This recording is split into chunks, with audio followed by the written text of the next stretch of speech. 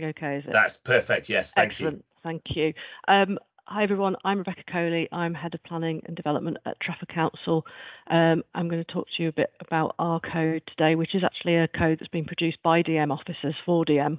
So we have a little bit of a different take on it as well. For those of you who don't know, this is where Trafford is. It's a metropolitan unitary borough. It forms the south-western part of Greater Manchester. It's one of the 10 Greater Manchester authorities, and we have, with 9 of the others, just adopted the Places for Everyone joint development plan. So we do have an up-to-date development plan. We are one of the Pathfinder authorities, and we have produced a digital first and borough-wide code, and alongside that a master plan for a specific area as well, which I'll come down onto later. Trafford is famous for sport. We have both the Old Traffords, football and cricket. They're on the same road. Our office is smack bang in the middle of them, but that brings its own pressures. We're at the moment anticipating the conclusions of the Old Trafford Task Force, which postdates some of the work I'll show you later, as it will be a huge opportunity and somewhere the design code could go in the future, I think.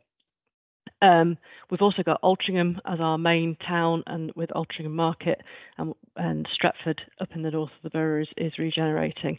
A borough-wide code for us was a huge challenge. We are effectively a transect through a conurbation. You've got high density, high-rise development up near the regional centre. You've got rural areas, you've got a load of suburbs, you've got Trafford Park, which is a massive industrial area. So you've got almost every type of landscape and townscape character you could ask for, apart from coasts, I think. So we've had to code with that in mind, really. So the project team was split between us and Capita. It wasn't an in-house code in terms of the fact that we wrote all the content, so we wrote the words, and we wrote the words as a development management team as well. It's been drafted entirely by officers from our DM service. I mean, we're not necessarily case officers from day to day anymore. I'm certainly not, although I was one. And we had an officer seconded entirely onto the project for 18 months, but we've all dealt with planning applications on the front line throughout our professional lives, which brings us from a different place, I think. In terms of the digital platform, that was designed and implemented by Capita, and in particular Dan Bulmer, who is the technical brains behind the platform, but he's also an urban designer, which was really useful because he understood what a code should do and how it should work, and he's also responsible for much of the Wharfside master plan. Sorry, those slides aren't moving on. I don't know why. Ah, yes, there we go. So our starting point was, what were the challenges we were facing in development management in Trafford? What problems did we need to solve? What did a code need to do for us? And we started by writing everything down, that we have these recurring issues that we needed to think about. Most of our issues effectively lead from inflated land value expectation. People are paying far too much for land. I mean, seriously too much for land. Smaller sites 5 times more than a benchmark land value would indicate that they're worth. And that leads to things like maximisation rather than optimisation, everything being built out to the side boundary, poor cramped layouts, acontextual heights and forms, proportions being wrong, being too close to neighbours, building a building on stilts on a car park because you're trying to maximise what you get. Very little landscaping, very little articulation, and poor quality materials. So moving on from that, we were thinking about how and why applications are refused. But actually, more importantly, where you might want to refuse an application, but you can't quite articulate why. What is wrong with it? What's the tools that you need to articulate what is wrong with that application, what the harm is, and how does that wording kind of affect the enforceability of what you're trying to do as well? You know, if you are dealing with retrospective applications and you want them to be made better and improvements to be made on site, you need to be able to articulate that through a notice. And what will give you the greatest results for the least effort? What is an issue over and over and over again? And that's what we we started with. So I'll just speak very briefly about our code itself. It's designed to be digital first. We wrote it onto a spreadsheet, and then it was pasted directly into the digital platform. You can generate a PDF out of it, but that isn't the product. The product is the digital platform, and you can provide a text-only version. You will need that because your members need to adopt a tangible thing. They can't adopt a website. They need to adopt a document. So that's something to bear in mind. It has been important as well because the spreadsheet has allowed flexibility in drafting the code. And certainly in terms of now we're between consultation draft and final draft, that we have a kind of shadow website underneath that nobody can get to, but which has the nearly final version of the code. And on adoption, we will just swap them over. We will make that one live and we will take the other one down. So the code is quite lengthy. It is 268 pages as a PDF, but the digital platform allows conditional logic. You can just go through and look at the code you need, but you could read it to cover if you wanted to.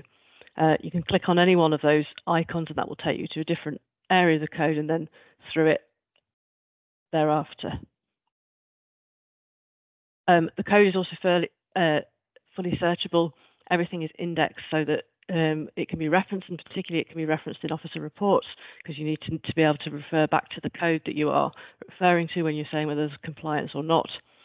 But unlike a paper document, only each one of those tabs on the code, so you've got code, what is the code, description, which is effectively the why the code is needed, and then compliance, how you comply with it. You only see one of those at once, but it reduces the text that you need to consider immediately and makes the pages simpler. And the codes are also illustrated with diagrams and interactive tools. I'll just come on to a bit about how we've been using it in the application process now and what we've been seeing as the code has come into being and has got closer to adoption. It's definitely had a positive effect on design outcomes, including with house builders who are more used to putting forward standard product. The scheme you see on the left there in the picture originally came in as a 37-unit scheme on a standard suburban layout with standard suburban type house types, the sort of thing that's being submitted up and down the country all the time. We refused that, and we refused it on design grounds because that is not a suburban site. And it was not an appropriate design response, and the applicant could not believe it. We have never had a refusal on design grounds ever. They were absolutely outraged, and then we won the appeal, and you know, their heads nearly exploded. But then we got to with them. They came back. They worked with us. They worked really well with us. Got a decent architect in. Really thought about it. Got a very good landscape architect in, and got a landscape-led development, and ended up getting more units on the site. So the original one was for 37, and this one that you see on the screen is for 57. So the yield of that site, when it was thought about in a different way and in a more urban fashion, actually got them more units and more floor space, and therefore more value. And the starting point we're seeing is getting higher. Applicants are becoming more familiar with the code. They know what's expected of them. There is an attempt to address the code from the start, rather than, oh, here's my application, but we've got a design code and you need to do this, and you're miles off. It is better. And again, good local architects don't have to be local, but people who understand the context they're doing. As I say, we're seeing street tree provision, landscaping improving, layouts becoming better, proportions better, and also beginning to see much shorter timescales because there's a clarity of expectation. It doesn't need so many revisions. The certainty about what's required, and that's making applications not take as long. And we're winning appeals, even though it's not adopted yet, just on the principles that are in the code, because we've got the National Design Guide and we've got the MPPF and we've got an emerging code, and that is enough to, and as long, again, as the harm is properly articulated, that is enough to win appeals. So just thought I'd show you this. This is the same scheme as on the other slide, but just this is their design and access statement, and the application number is there, and the link to our, if you want to go and have a look at this. This was the first real design and access statement that came forward with the design code in mind. So the architects worked through it, looked at every relevant code, and then has done a page in their design and access statement, basically, which reflects what that code requires and how that their response to that particular code.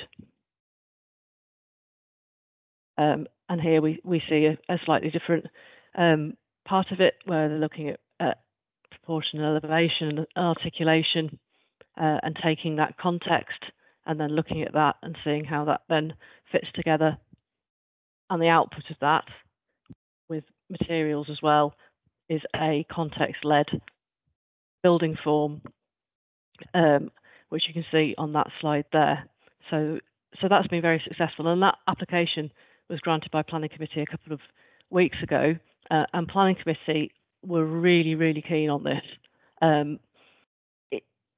Even though it was a new type of development, they could see exactly how it was being influenced by the code. They were absolutely over the moon by all the accessibility things that had been included in it. All the dwellings were M42, for example, and they were really positive about it. So really easy to get through Planning Committee, unanimous approval, which is also a benefit. Okay, I'll just speak a little bit now about where we've been dealing with it in what I'm calling here pre-app and pre-app. Pre-app is, well, I'm sure you all know what it is.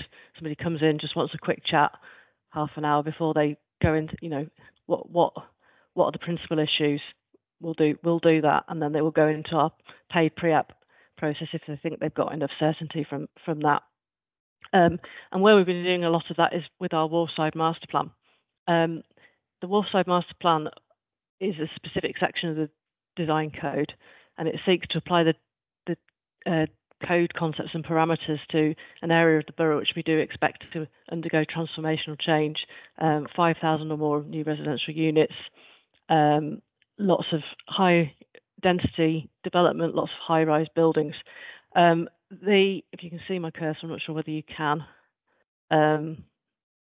That's Manchester United there, and this came forward before the task force ideas, or even before any of the discussions about the new ownership and so on.